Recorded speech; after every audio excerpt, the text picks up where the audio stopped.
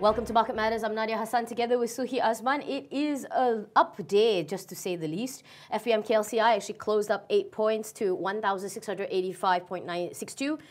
A lot of counters closed up higher, 558, compared to the 333 that actually closed lower. It's an interesting day because regionally everybody is feeling very, very happy. Yes, correct. Yeah, Nadia, I mean, today both Japanese and Chinese stocks are in the green zone, basically. On two things. Number one, the Japans, they have this Japan Post, the world's second largest IPO after Alibaba.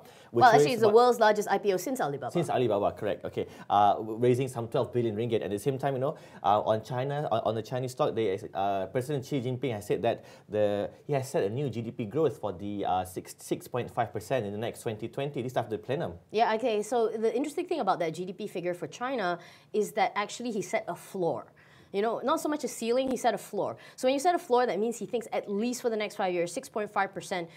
That, I think, is not high off the target of the original 7% they actually have. So, they're considering economic potential and risk, but, they haven't adjusted given the current environment. Let's see how it actually pans out. But, of course, closer to home, talking about markets and they're bouncing, Deutsche Bank, there was an interesting note from them on a few days ago about how Malaysia has finally seen bottom. It's actually finally, I think, touched its bottom and found that it's probably quite agreeable. So Deutsche Bank actually said there have been numerous, of course, attention-grabbing headlines, political concerns, and all of that.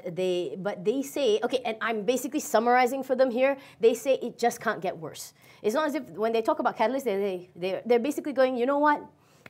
They can't dig themselves into a deeper hole than they already have. And interestingly though, they have made an analysis that they assume that the government, the Prime Minister, and also the Barisan Nasional will remain in power until the next general election in 2018. That's what they think as well. And going regional, Nadia, just before we wrap up, Nikkei closed up by 1.3% or nearly 234 points, while Shanghai ended the trade higher by 4.31% or nearly 143 points. It'll be interesting to see what Japan Post actually does tomorrow because they had a spectacular 16.5% climb. But moving on to our hot stock of the day, we're choosing Petronas Dangangan. That's a bit of a mouthful. Actually, it's been climbing by 20% since May at the end of this year. We actually chose it simply because it was one of the top gainers by the day, but eventually it actually closed fairly fat at 22 ringgit and 56 cents if you round it up at 60 cents. So of course, Petronas Dangangan, everybody's familiar with the petrol stations, and they do a couple of other things as well. They sell lubricants, etc., etc. So their third quarter earnings saw top line actually go up 20%, but go down 20%. Net profit, however, went up 36%.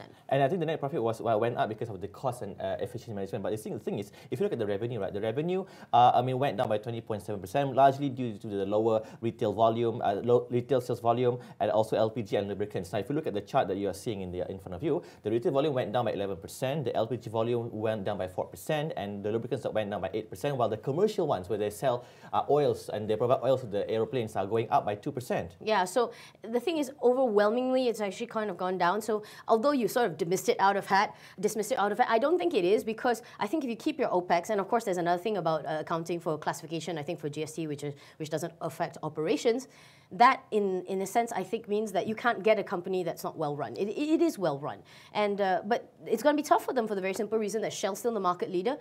I mean, if you see Petronas and Shell side by side, who do you usually go to? Yeah, which is, I don't know which one you kind of go to. Kedai Mesra, I think they're wanting to grow, but when's the last time you actually really bought anything from a petrol store that wasn't a Cornetto? Well, it's a bit, maybe the bread that everyone's really enjoying. Yeah, exactly. So that's one major thing. Anyway, the analysts are actually, you can tell, neutral all across the board.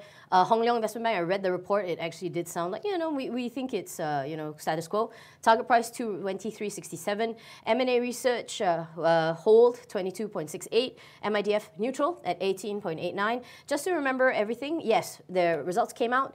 It meant that although top line dropped, bottom line meant that they were holding their margin steady, and they do, of course, want to grow their Kedai Mesra, but let's see how far that actually goes. Moving on to our stocks with momentum, we are making a future choice. I think it's a progressive choice. A progressive Impact Corp Bhd, positive momentum flag. The stock gained by 19% or 4 cents to close at 25 cents. Big, impressive jump.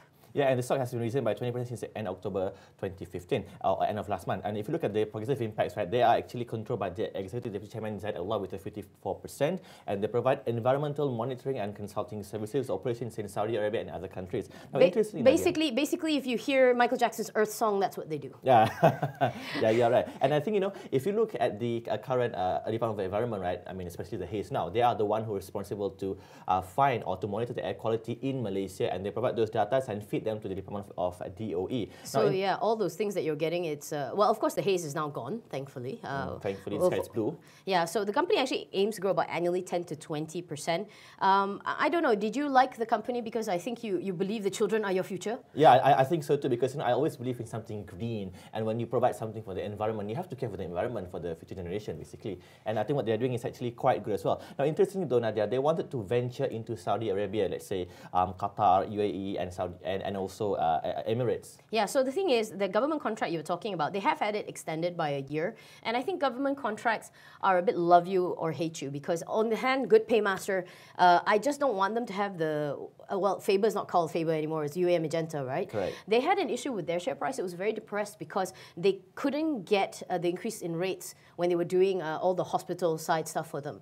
So I think it's a double-edged sword. I think you need to go beyond just the government stuff. Yeah, I mean, I think they also went into some other things as well, like the solid waste management, wastewater treatment, and so on. And I think if you look at the companies, right, I think the environmental engineering is a resilient business. Would you buy the stock, Nadia? Not at 20% up, but 25%, I suppose you can't really kind of go wrong. But, it depends on, it's not the kind of thing I kind of like.